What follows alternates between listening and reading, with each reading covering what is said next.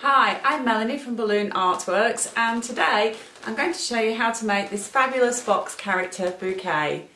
So check out the materials list that's coming up and we'll make it together.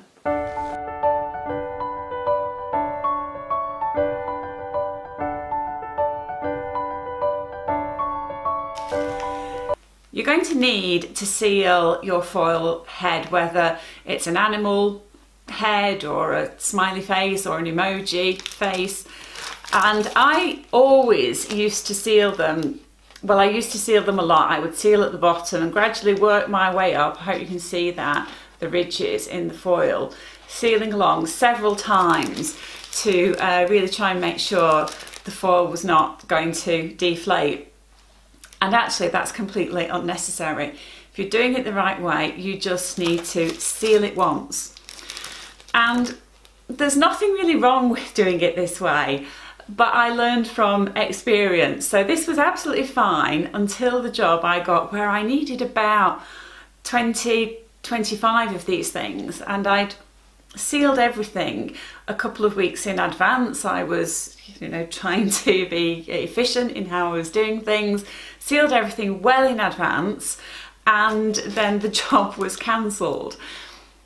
I was still paid because I was in the cancellation period, so I didn't lose out any money, but I was left with lots and lots of sealed foil heads. So there was then a drive to try and offload these things. I don't like to waste things. So I'll now show you how I seal the heads. And actually, if I'd done it this way in that situation, it wouldn't have been a problem. So I'll show you now what I do. Okay, so you're going to need the impulse heat sealer to seal the head. If you haven't got one of these and you don't want to buy one, then just make sure that you buy a head that is already sealed, or make your own head that is a twisted version. Okay, so we inflate this with the hand pump, and at this point you want to pinch off the neck and then just run your finger and thumb along the neck, pushing the air into the head from that neck, and you can see that is completely uninflated now. This bit needs to be completely flat when you put it onto the heat sealer. I've got my heat sealer set at 3. So you need to put that so it's completely flat on the heat sealer, and then just press and wait for it to cut out and then release. And that is now completely sealed. So what I used to do, I used to then seal it again further and further up the neck. And as I said, I had the job that was then cancelled.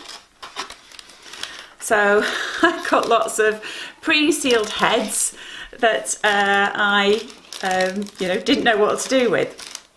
And actually, if I had done it this way, I would have quite simply been able to snip off the neck here, cut here, which I'm not going to do this time, and just deflate the head.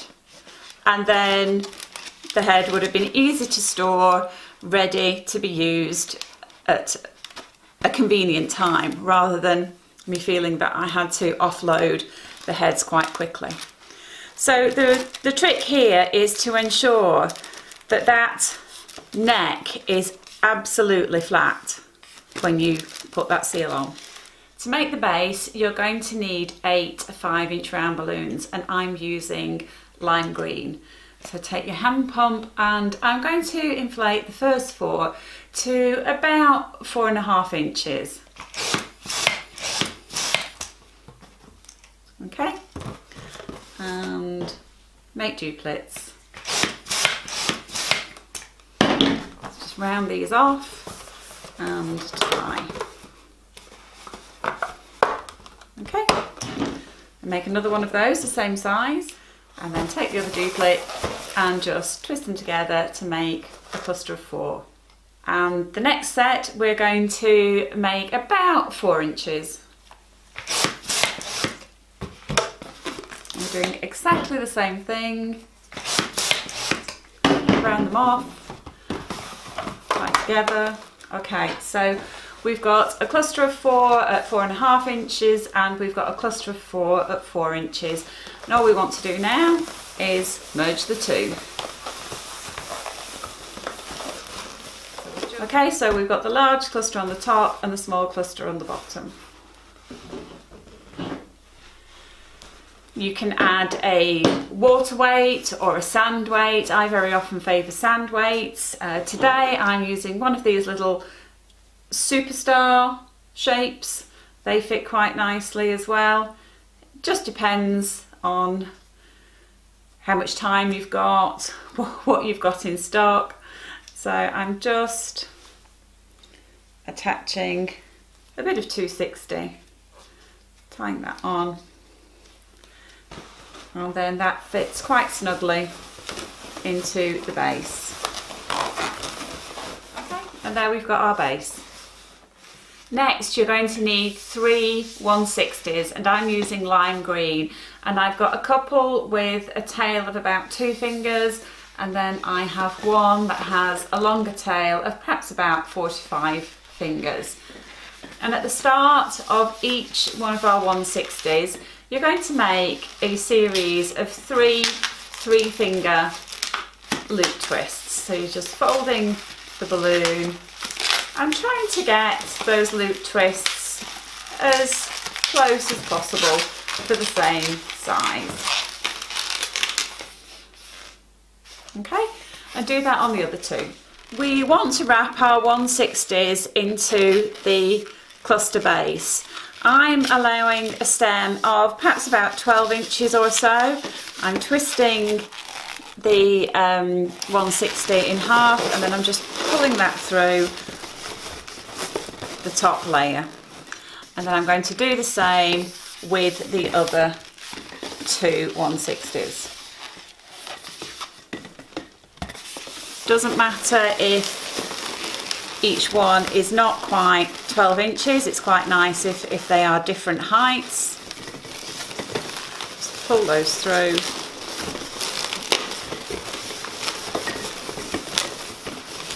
And then with that last one, just pull it across the centre to lock everything in place.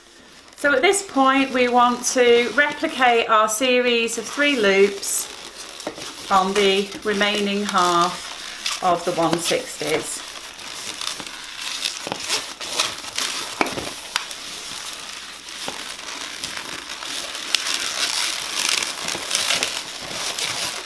Okay, and when you've done that, you can just snip off the end of this bit and tie it in. This one's quite well inflated, so I'm going to have to be careful deflating it. I'm just going to snip off the end and very gradually let out the air, wrap that in a little bit, and then just tie that.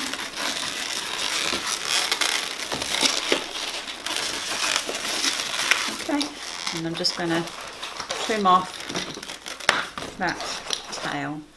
And there we've got our base. So if you've got some stems that are taller, position those in the back so that when we bring this design together and put the flower heads on, the flower heads will be at different heights, and so that looks rather pleasing. So next we're going to make the rose heads. So take a 260, I'm using red, ruby red, and I've got a tail of perhaps about 5 or 6 fingers. Take the nozzle and wrap it a couple of times into one of your clusters of 3 loop twists. So give your red balloon a squeeze, and I'm making a bubble of about 4 fingers. And then I'm making a 2-finger bubble, which I'm pinch twisting, followed by another 2-finger bubble, which I'm pinch twisting as well.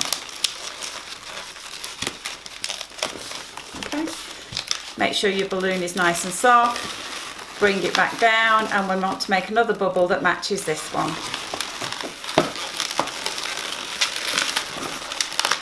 Wrap that in. And bring that up. Make a third bubble.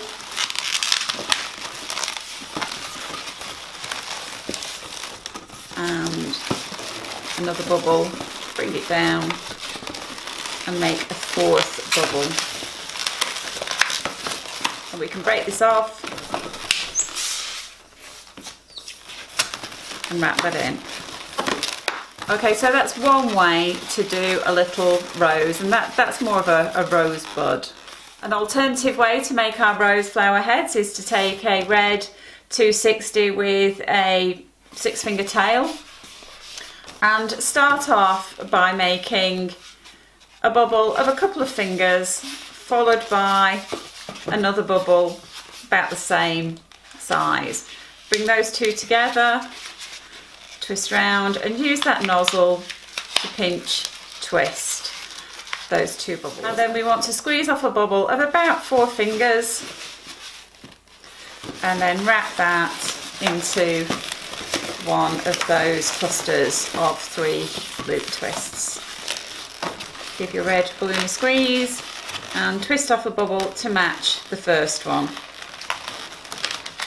And then wrap that in and make another bubble to match the first 2. Okay, so very similar to the first rose so far.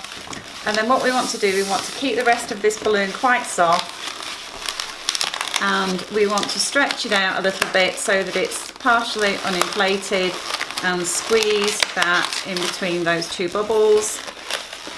And then again, keeping it very soft, wrap that 260 around those 2 pinch twists and bring the 260 back down and into that cluster of lime balloons, and you've got a nice rose head. So break this off and wrap that tail in, and then make some more roses to finish off the flowers. If you've got a rose design that you prefer, then use that one. There are so many rose designs out there. You know, you can do the full rose, you can do the rosebud.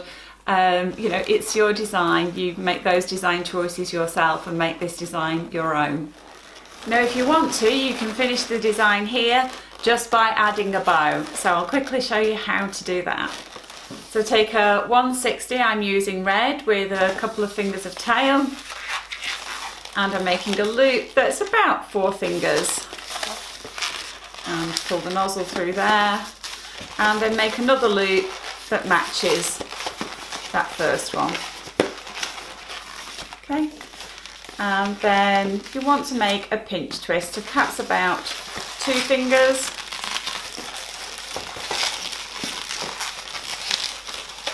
followed by another pinch twist, so make another bubble of a couple of fingers and pinch twist that. For this particular design, I just like to have a pinch twist on both sides of the bow. I just think it just makes things a little bit more stable. Okay, and just to give your bow a little bit of shaping, just part the loops a little bit, okay, and give your balloon a nice squeeze and a stretch. And then you want to take your design and just wrap that bow, wrap that balloon around and into those pinch twists a couple of times.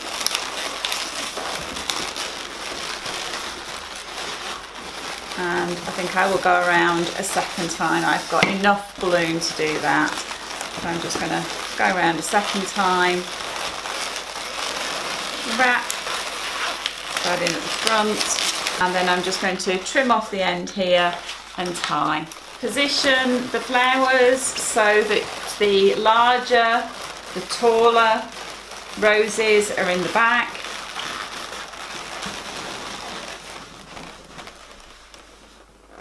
If you want, you can leave it at that. So take your fox's head and a little scrap of 260. I've cut the tip off my little bit of scrap, and then we just want to use this 260 just to seal, just to secure the head. So I'm just rolling that along that long neck. And then when I get to about this point, I'm folding that in half. So I'm sealing it as I would, or tying it off as I would a regular foil. And then I'm just pulling this tight till that's secure. And once I've done that, I'm tying a second time. Next, take 2 5-inch white rounds and just put a puff of air into each one and tie low on the neck. And then we're going to split this in half just by putting our finger either side of that nozzle and twisting. Okay, take that nozzle, wrap it around, that will help secure that in position. Take the next one and do the same, just split it in half and take the nozzle, just wrap that round, and then take the two of them and just wrap them together to make a cluster of 4. Take your fox's head and using that tail, just pull that through into that cluster of 4 and secure the head. For the next stage we need a quick link. If you haven't got an orange quick link, don't worry. You will need a diamond clear quick link and a 5-inch round orange and a chopstick. Just put the round balloon on top of the chopstick and then use that to help you insert it into the diamond clear quick link. And then we're going to inflate this to about 4.5 inches. Okay, and then we're going to tie that off. Next, take 2 white 5-inch rounds and just put 1 puff of air into each one. It's about 3 inches. And then we're going to split each one in half. So just put your finger either side of the nozzle and twist in half. Take the nozzle and just wrap that around. Take the next one and do the same. And take each one and wrap them together. Take the tip of your quick link and wrap that into that cluster of 4 there. And take those nozzles and just wrap them into the neck. For our fox's tail, I'm using a bit of 260 orange. I've made a bubble of about 8 inches or so, and I've got a little piece of white 260, the tip, and I'm just going to inflate that and leave a bubble of a couple of inches or so. And actually I'm going to tie that directly onto my 260 orange. I'm going to trim off these tails. Then take another bit of white 260 and make 2 finger bubbles. Bring those together, twist, and use that little nozzle to pinch twist those. Give your balloon a squeeze, and then just wrap that 260 around the join of your white 260 and the orange 260. And you can break this off and tie. There's our little tail. Give it a little bit of shaping. And then take our fox and we're just going to wrap that tail into that cluster of 4 bubbles at the base. To make the fox's arms, I'm using a 260 orange with a good long tail, inflated about halfway. We're not going to use all of it. Take the nozzle and wrap it into our fox's neck.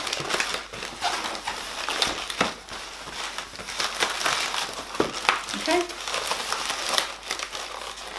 And at this point, you want to take your display and we're just going to wrap the fox's arms fairly gently around the cluster of flowers.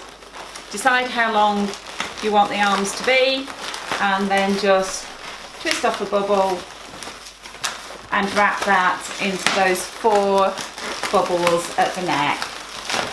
And just wrap that round a couple of times and then you can cut this off and tie that off. And then just adjust everything, adjust the flowers, adjust the box until everything is positioned as you want it to be. For those of you who want to go a stage further and actually twist the fox's head, I have another video available on how to make a gentleman fox, and that head works very, very well on this body. The two go very well together.